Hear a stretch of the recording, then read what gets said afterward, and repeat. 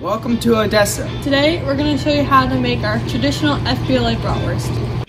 First, clean and sanitize the workspace. Our bratwurst is made with half ground beef and half pork butt. Today we will make 40 pounds. Cut meat into small chunks and then grind with a 1/4 inch blade to get the perfect consistency.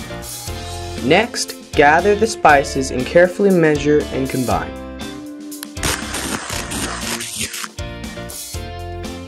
Now, mix the meat and spices until well combined. Next, the meat is loaded into the stuffer.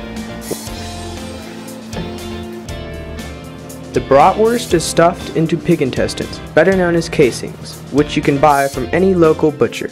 Don't worry, they are sanitized. Stuffing the casings requires at least 3 sets of hands. 1 to crank the handle, 1 to control the output, and 1 to twist the bratwurst into links. The cranker should try to maintain a steady speed. Twisting the sausage is an art. We had to learn by watching and practicing. Also twist each link at least 5 times so it doesn't unwind. Next, take the bratwurst to the smokehouse. Hang the links onto poles, spreading them out for even smoking. Then start a small fire using apple wood. Smoke bratwurst for 2 hours and then let it cool for 2 more. And now for the big reveal. Most of the bratwurst is vacuumed, sealed, and frozen, but we save the best for last.